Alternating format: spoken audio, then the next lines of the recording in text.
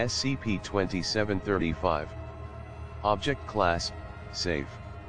Special Containment Procedures, SCP-2735-1 and SCP-2735-3 are to be kept in a transparent airtight glass container filled with fresh water, at least 10 meters cubed, reinforced with steel bars. The water in this container should be continuously aerated with a mixture of hydrogen gas and carbon dioxide. 25% of this water should be drained and replaced weekly. Cultures of anaerobic autotrophic bacteria and archaea are maintained within this container, one for the purpose of feeding SCP-2735-1 and SCP-2735-3. If this container is damaged, SCP-2735-1 and SCP-2735-3 are to be relocated to a secondary container of the same design. SCP-2735-4 is to be kept in a separate container, designed to the same specifications aside from being smaller, measuring at least 3 meters cubed and lined with foam padding. SCP-2735-4 is to be kept isolated from SCP-2735-1 and SCP-2735-3 at all times. A waterproof closed-circuit camera is placed within the container. A lamp is to be mounted to the top of the container to aid in sustenance for SCP-2735-4.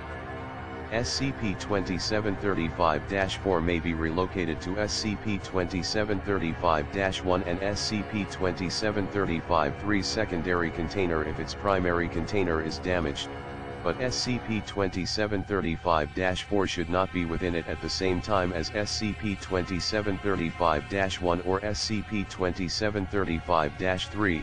Containment of extraterrestrial satellites related to SCP-2735 has been delegated to Project Heimdall operations.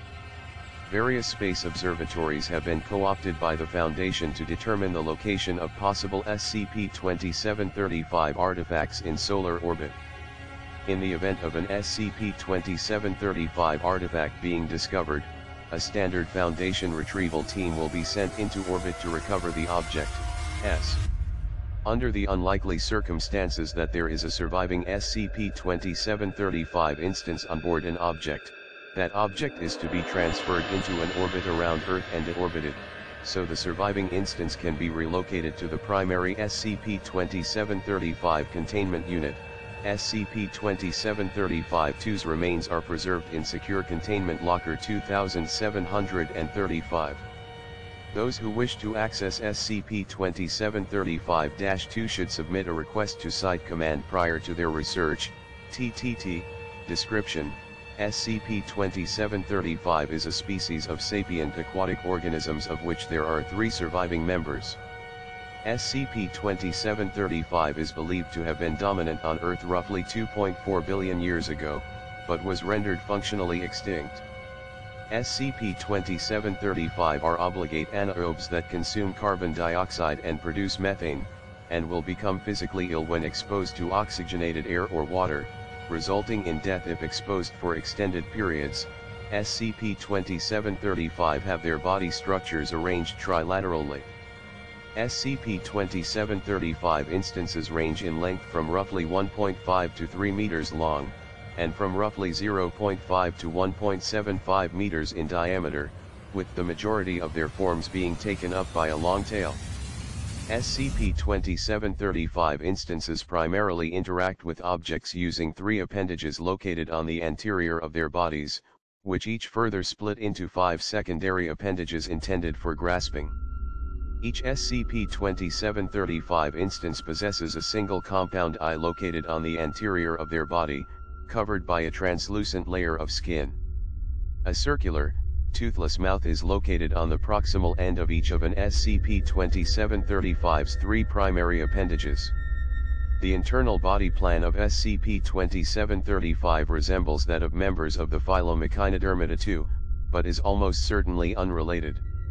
SCP-2735 instances are autotrophic and heterotrophic, and derive sustenance from both filtering microscopic organisms from water ingested through their 3 mouths and collecting sunlight using a dense coating of wire-like fibers on the posterior of their bodies. Skin color in SCP-2735 instances vary between dark greens and browns, though it is possible that coloration was more varied among the larger population prior to its destruction. SCP-2735 lives in symbiosis with bioluminescent prokaryotes, which they are capable of altering the color of. SCP-2735 instances have extremely thin and porous skin. This allows for cutaneous gas exchange, which is their only method of respiration, and causes the bioluminescent organisms in their blood vessels to be extremely visible. SCP-2735's method of communication has not been translated by the Foundation as of yet, but appears to involve complex patterns of bioluminescent light discovery. The initial 4 SCP-2735 instances were preserved in an advanced space station in a 90-degree retrograde solar orbit. A radio signal from the station was discovered by the Big Ear radio telescope in 1998, and subsequently intercepted by the Foundation. The signal was initially assumed to be alien in origin, until Foundation astronauts were able to enter the craft and study the preserved organisms, identifying them as terrestrial.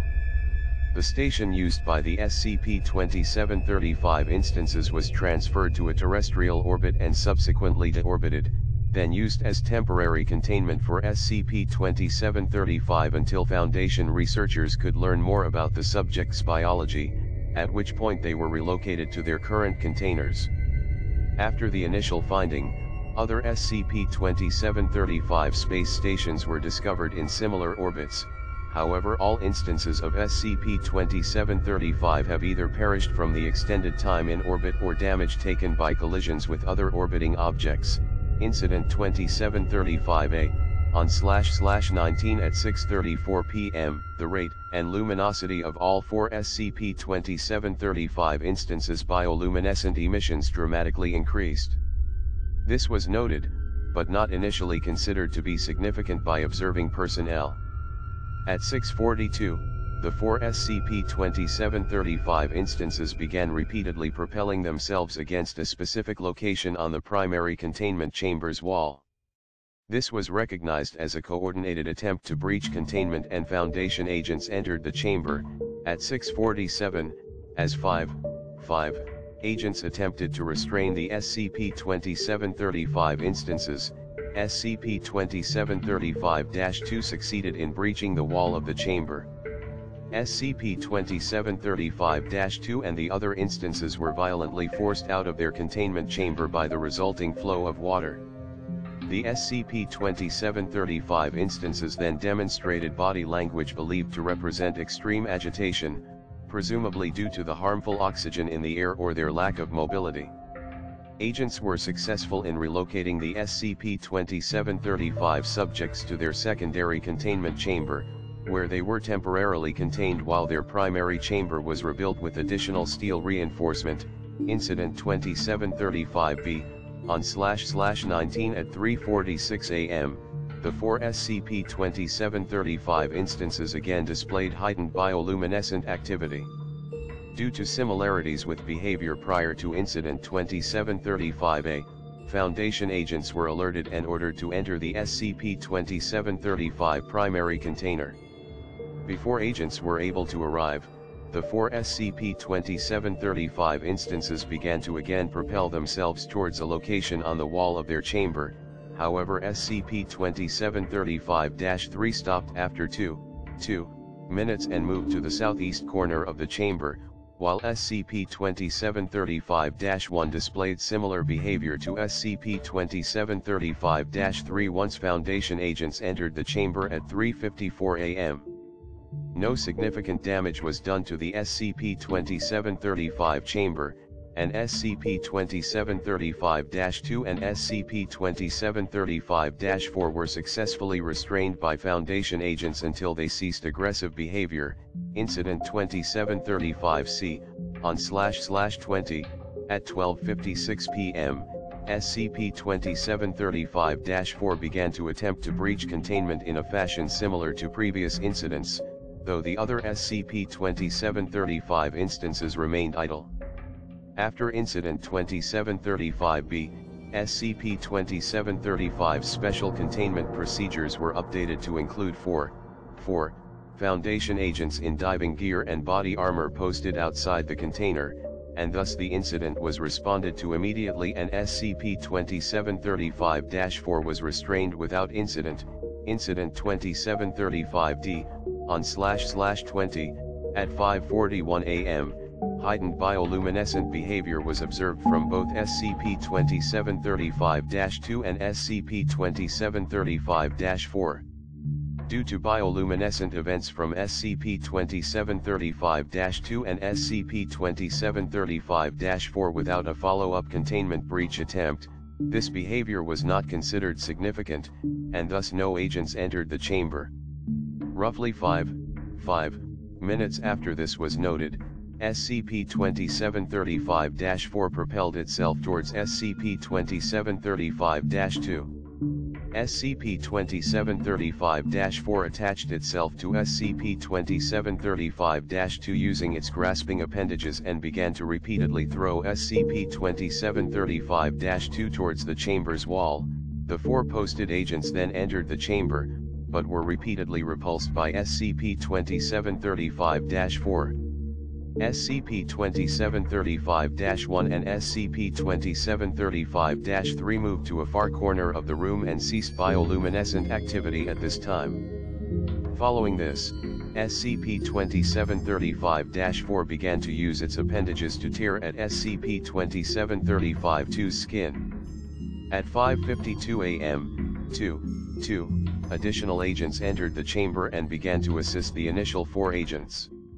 The agents were successful in restraining SCP-2735-4, but not before it had succeeded in dealing significant amounts of bodily harm to SCP-2735-2. Following the incident, SCP-2735-4 was temporarily relocated to the secondary containment chamber, while SCP-2735-2 was examined by Foundation doctors.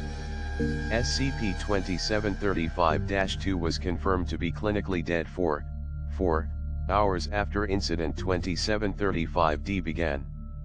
14 days after Incident 2735-D began, SCP-2735-4 was transferred to its current chamber, and the 4 agents assigned to SCP-2735 were reassigned to guard SCP-2735-4 specifically.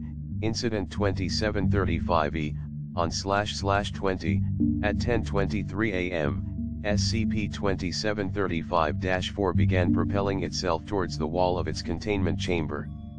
While repeated incidents had proven that SCP-2735-4 was incapable of actually breaching containment using this method, agents entered the chamber and restrained SCP-2735-4 to prevent it from harming itself in the attempt. Foam padding was added to the walls of SCP-2735-4's chamber to prevent it from accidentally harming itself. Incident 2735-F, on //20, at 10:45 p.m., SCP-2735-4 began to use its appendages to tear at its own flesh. Agents were successful in restraining it. A modified electronic shock collar was secured around SCP-2735-4's upper body to deter this behavior in the future.